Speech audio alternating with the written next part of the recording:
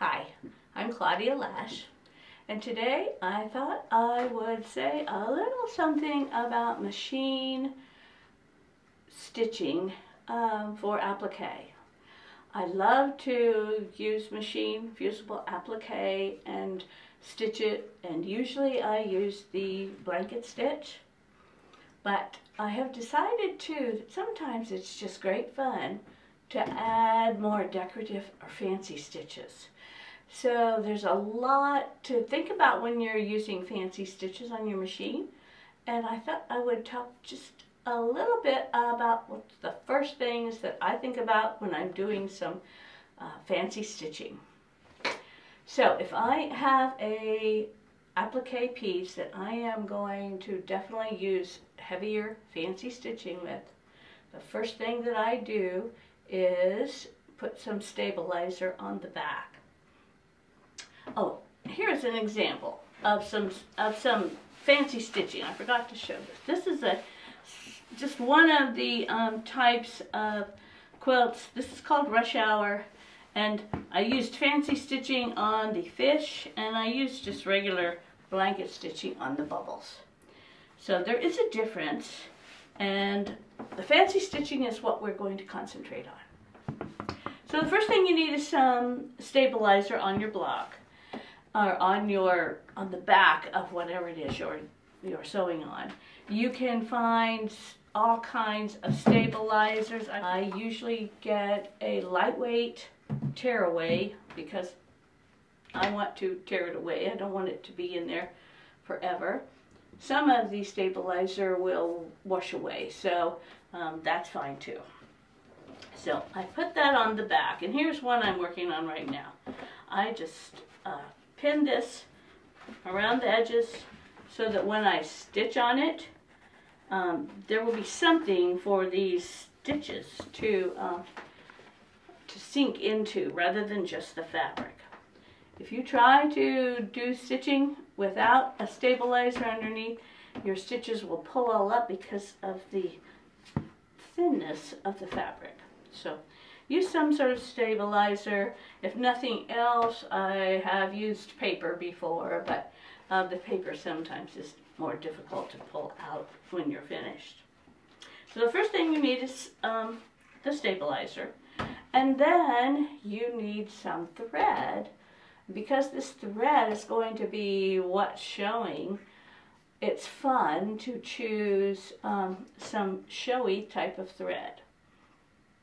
So I have drawers full back here of thread. I've just pulled out some oranges and a few of the greens, and I have yellow. I just have every color combination.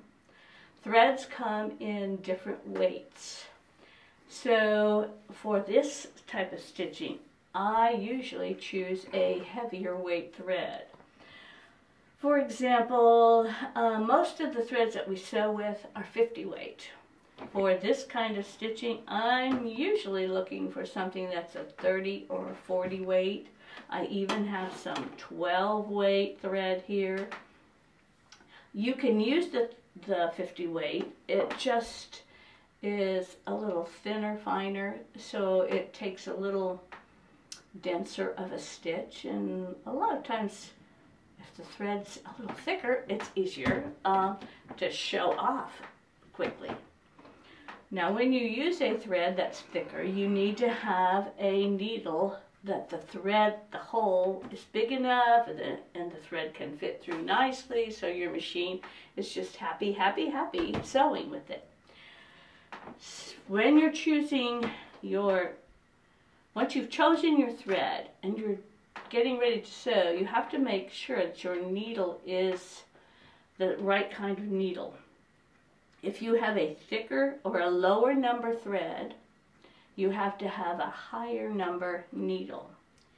Here is my handy little needle pin cushion. I've used it for years and years. You might be able to tell that. And I have it marked off. This is my 80-12 top stitch needle section. It looks like I need to get rid of some. This is my 90-14 top stitch. Now, this one is probably the most common one that I use with these 30 and 40 weight threads.